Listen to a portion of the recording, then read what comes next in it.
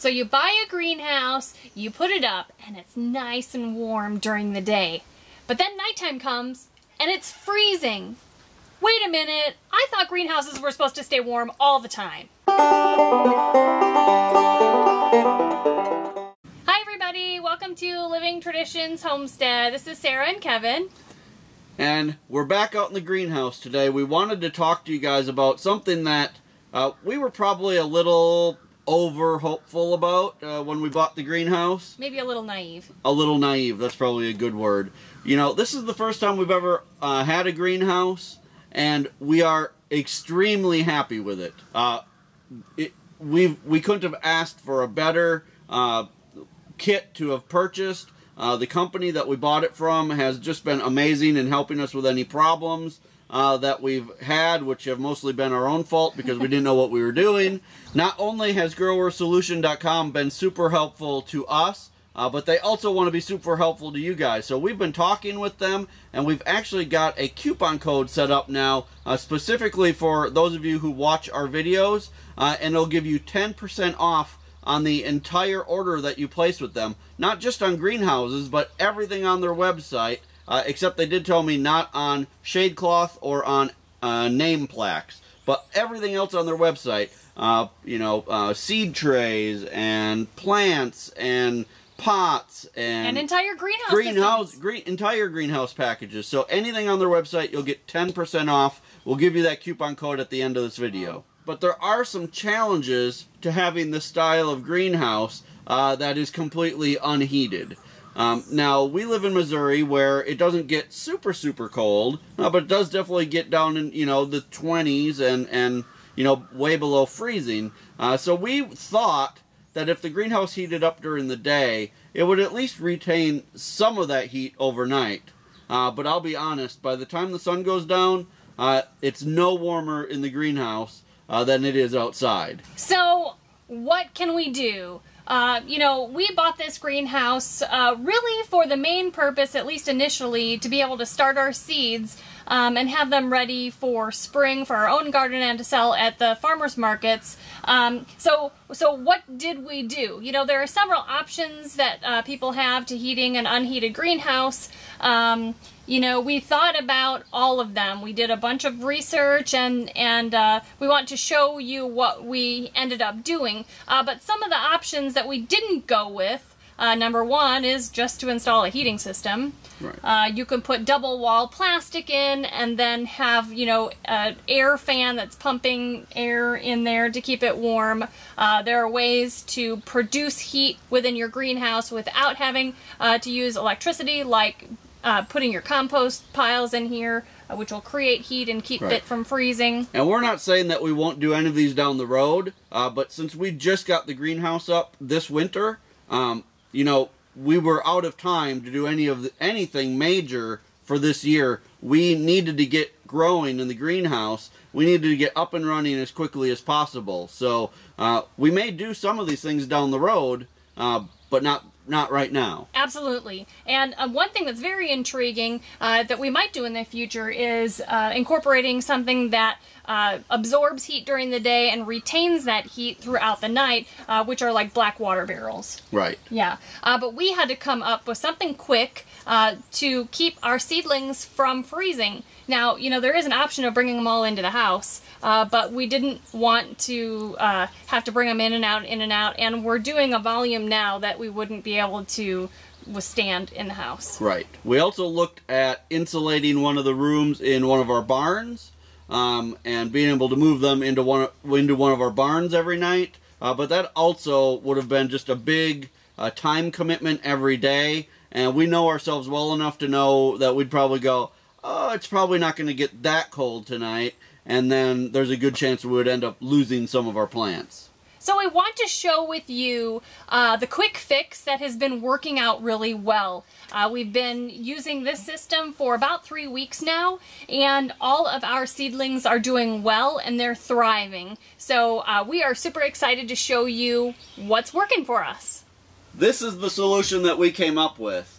This was actually our solar food dehydrator when we lived in Arizona, and I've made some modifications to it to actually turn it into a warming box for overnight that we can put our plants in.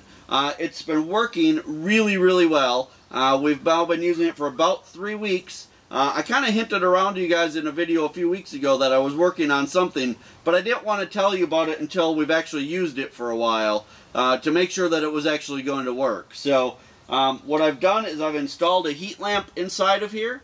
It's one 250 watt infrared heat lamp, and that has been keeping this on average 20 degrees warmer than what it is outside. So if it's getting down to 30 outside, it's been keeping it at 50 degrees inside of this box overnight, which has been plenty warm for keeping our seedlings nice and warm, and then during the day we can move them back out onto the racks out here in the greenhouse. Let's come closer and I'll show you inside.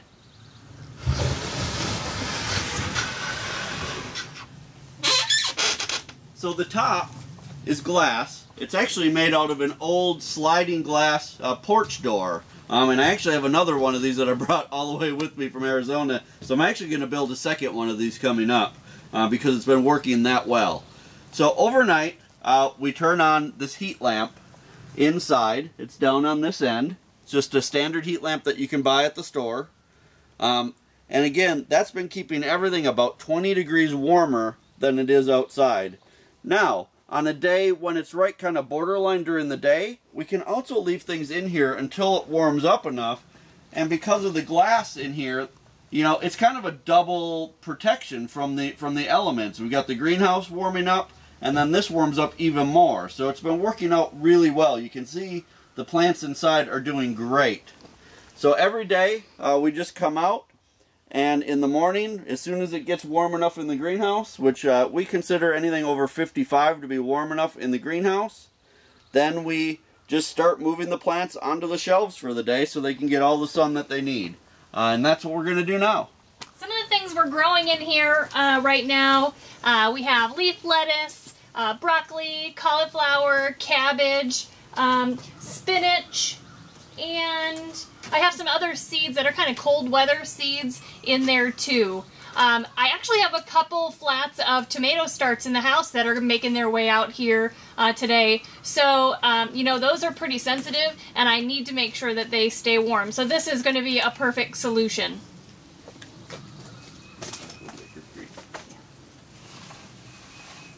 You know, we're going to be spending the rest of the day today repotting a lot of these plants into 4-packs because this weekend is the first Baker Creek Heritage Festival for the year. And so we'll be there this weekend selling plants, selling rabbit manure, which you saw in the video yesterday. I'll put a link there. But we're getting ready. It's almost that time of year where things are starting to pick up, and we're super excited. Yep, we'll be there Sunday. Right, it's Sunday all day. I think it starts at 10 o'clock and goes until 6 o'clock in the evening. So if you're in Missouri, take a road trip. Come to Baker Creek and, you know, see us there. Now, you'll see inside of here, it's actually 2 levels, and all I did was make the shelves out of some pieces of old cattle panel, and those have been working really well. They allow for good airflow, and they're plenty strong to hold these little trays.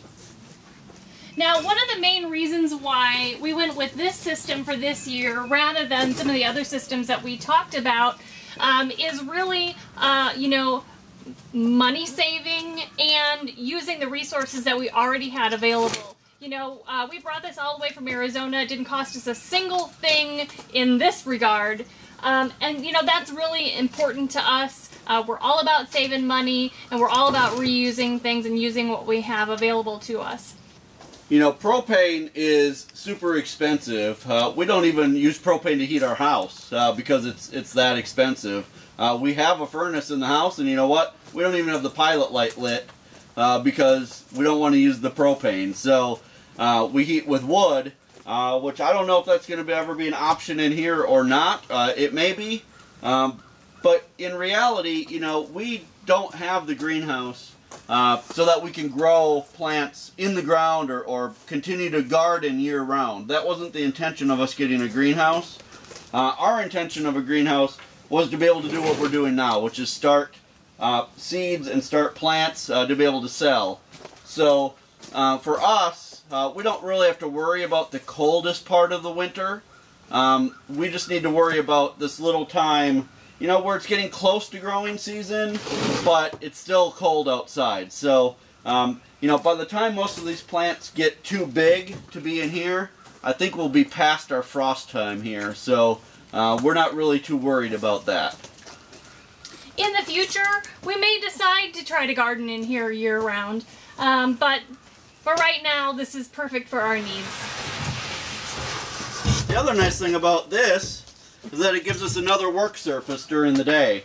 You know, again, it's dual purpose. It keeps the plants warm. We can also work on here, and you know, it serves kind of as a workstation and a heating box. So even though there can be challenges working with an unheated greenhouse, we are still so glad that we made the investment. There are a lot of ways to overcome those challenges, right. And I think that we've found something that's going to work for us this year and probably well into the future. We're so happy that we got connected with growersolution.com. They have been a dream to work with. Right. And you guys, remember, now if you go to their website and you place an order, it can be for a greenhouse or for anything else that they sell, you can just enter code TRADITIONALIST10 at checkout and get 10% off your entire order. So that's a coupon that will be live on their website starting now. So go there and make sure that you do that. You guys, if this video was helpful to you, we sure hope that you will hit that subscribe button before you leave. If you're one of our traditionalists who comes back every day, we're so happy that you continue to come back. If you're in Missouri, don't forget to come to Baker Creek this weekend. It's going to be a fun time. Looks like it's going to be a beautiful day. Yes. And until next time, you guys, thanks for stopping by the homestead. Take care, and God bless. God bless.